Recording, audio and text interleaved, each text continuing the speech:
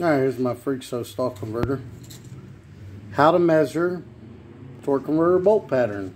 So this one only has one bolt hole in it. Some of these will have 2 or 3 that'll fit different sizes. The Turbo 350's bolt pattern's a little bit different than the Turbo 400. This is a Turbo 350 bolt pattern.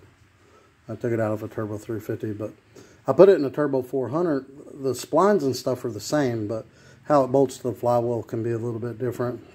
Now, a lot of flywheels, flex plates, whatever, will have dual bolt patterns in them, and then sometimes the torque converters have dual patterns in them. But if they don't, and you're wanting to order a flex plate for the 5.3, like I'm trying to do, then I need to know what the bolt pattern is, which I already knew it was a Turbo 350, but I wanted to double check.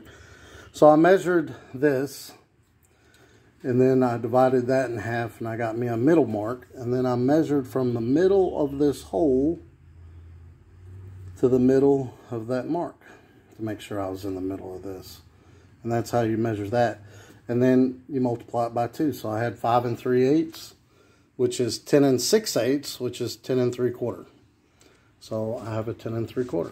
So you measure from the middle of the bolt to the middle of the torque converter, and then you multiply by 2. And that's your bolt pattern for your torque converter.